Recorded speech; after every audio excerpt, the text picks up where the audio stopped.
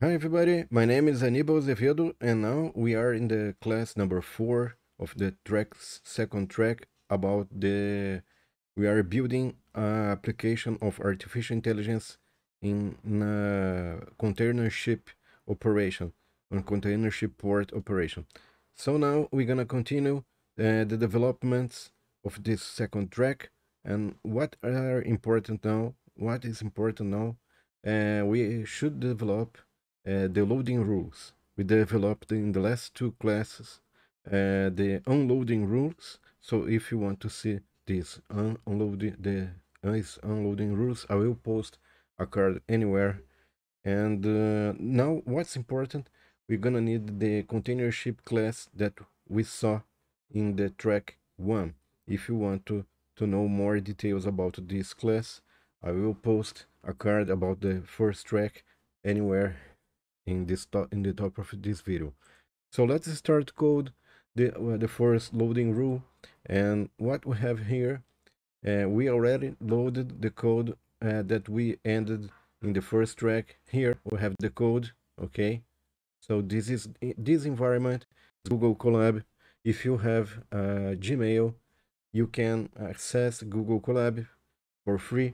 Since I have a Google Gmail and also an account on Google Drive, I can create a document, a notebook, where I can put any Python command in this notebook and execute.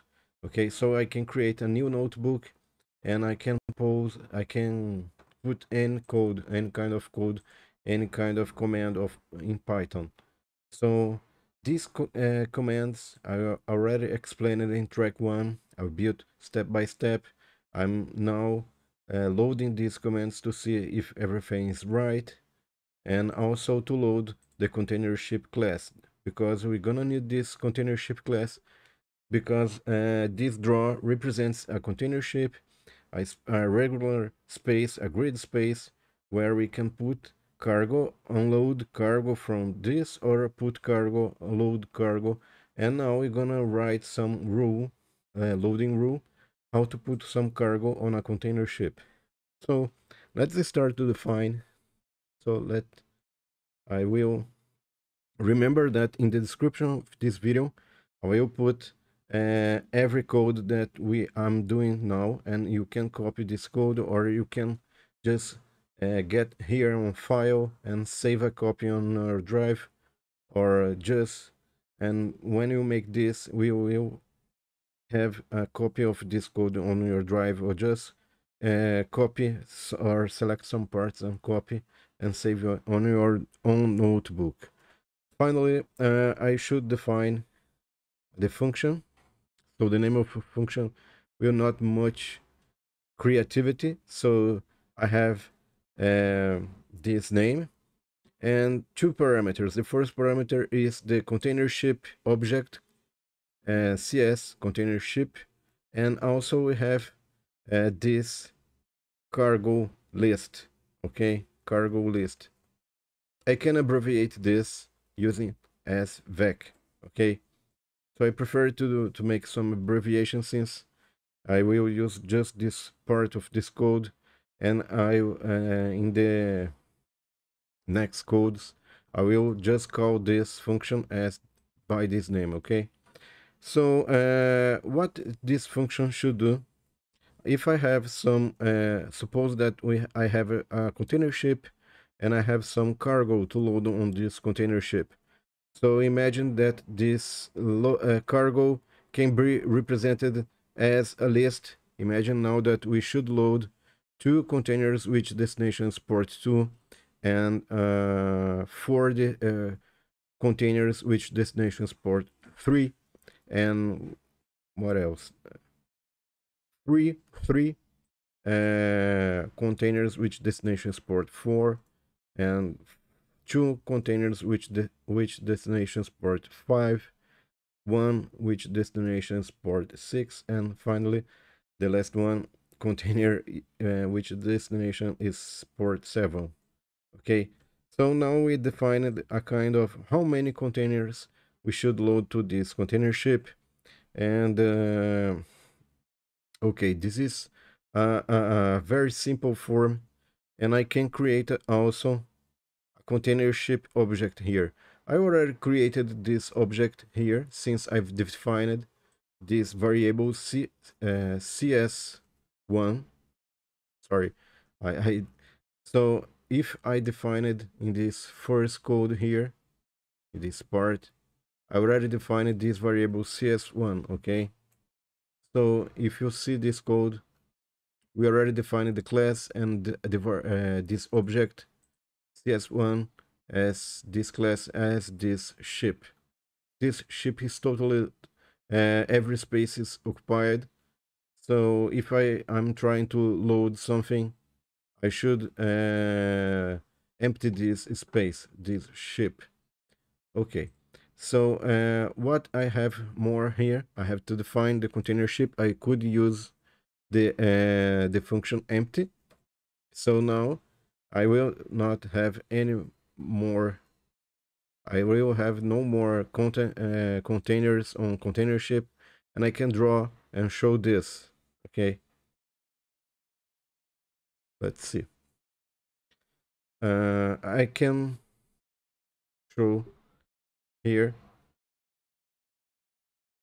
Okay, it makes a kind of weird error here. Okay, that's because I defined the function, and this function doesn't have any kind of. Let's return some number of containers. So this function should return after doing this, not the number of movements. Okay, so at this moment the number of movements is 0 because we didn't do anything. So okay, that's now okay. So I defined this function. I didn't use this function at this moment. What is important, I created I called this function empty, and now the container ship is has a lot of space to put cargo. Okay, so now what we are interested to use this loading function to make this loading function. How this function will work? So I first define a kind of sort. I will apply a sort because I'm interested not only on this cargo, but in a particular way to order this cargo. Should use the reverse sorting, since I begin with the container which destination is the poor far the farthest port and port 7. And finally, after this, I will use a letter to make more simple the CS cargo map. This is a reference for the cargo map or the space of the container ship, since I will search through the container ship space empty spaces. So this case is a very easy way to find an empty space, but there are some cases that is not that easy. So let's start to extract the container ship dimensions. I will extract by doing this.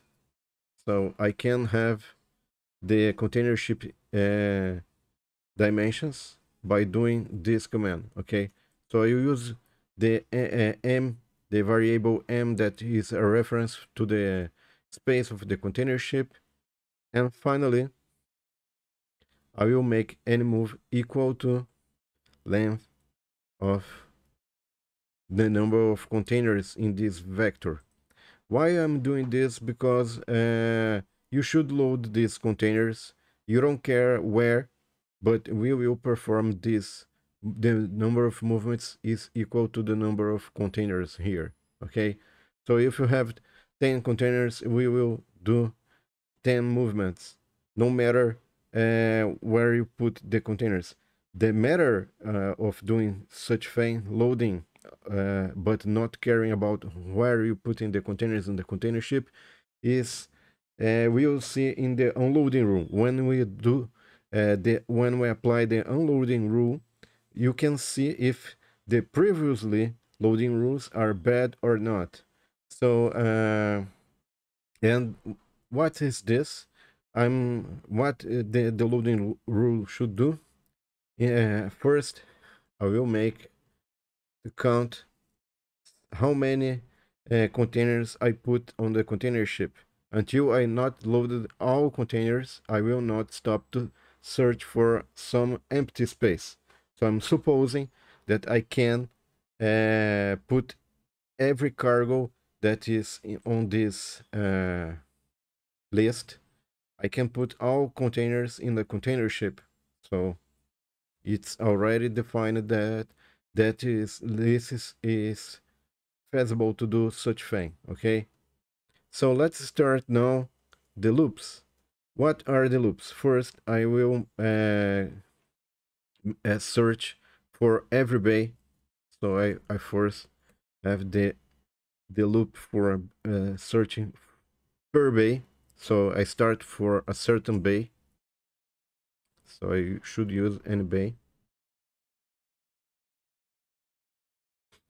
And I should stop this loop if the number of movements or the number of containers that I put on the container ship that I loaded on container ship is lower than the total number of movements that I should perform. Okay, so the second loop is about to search in columns, search empty space to put container in columns. So I select a fixed bay and then I fixed a certain column of a certain bay and start to search some empty space on this place. Okay, finally I have this while and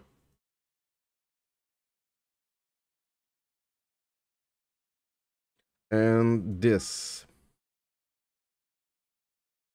What is I'm doing here? So I selected a certain bay, a certain column of this fixed bay, and now I'm searching in every row of this fixed column an empty space. So I should verify if k a j is equal to 0. Okay, so if it's equal to 0, I can put some container there. So I can select this empty space to be filled by a certain container that belongs to this list of available cargo. So also I should remember to see the next cargo in this list of cargo to be loaded on a container ship. And also should update the index of row, the index of column, and the index of bay. So by doing this, applying this procedure, I will make a search on every bay, on every column, and oh, okay, this is not okay, now it's right, and on every row for an empty space. And if I find an empty space or a space with a 0 value, remember that an empty space is represented by a 0 value, you can also modify this rule to find some prohibited spaces. So imagine that you have -1 for forbidden places. Okay, so if you want to build some irregular formats of ships, you can use -1, for example, to define these places that you cannot put any kind of container. But I will not do this, okay, at this moment. And what's more important than this? Oh, suppose that you try to find some empty spaces, but by doing this in some manner, you find some difficulties to put all cargo that you should need to put here in the container ship. So you should put some warning here, a simple warning, and this simple warning will be this: if the total number of containers that you loaded in the container ship is lower than the total number of containers that you should load, you put some warning, not enough space on ship. Okay. And after this warning, you should return the number of movements. Remember that this number of movements is valid if you put all cargo in the container ship. You can also return not only this, but you can return, for example, you can return, you can remove this, and to be more precise, you can return this, for example. So this can be the number of movements. So remove this and a movement. And this will be more interesting since it's related with the number of movements, no matter if you can put everything or not in the container ship. So I think this coding now is more correct, and you just eliminated one variable since yeah, but remember this is also act as a statement to stop the loop, so I can eliminate this variable. Okay, so let's redo everything that I made there.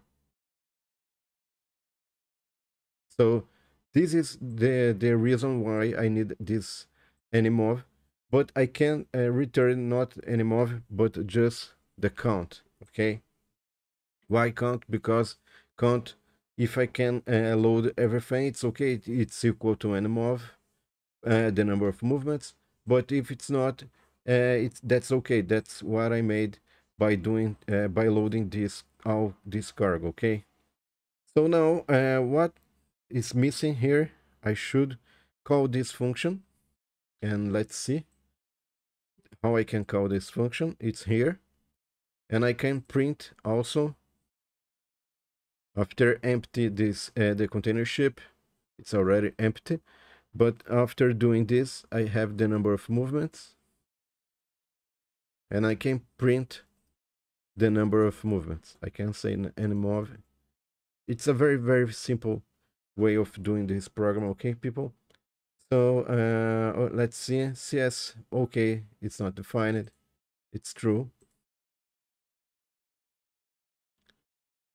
Sorry for this confusion. Okay, CS1 is defined. So reverse. I wrote this thing. Reverse. No, it's correct, this parameter. Reverse is true.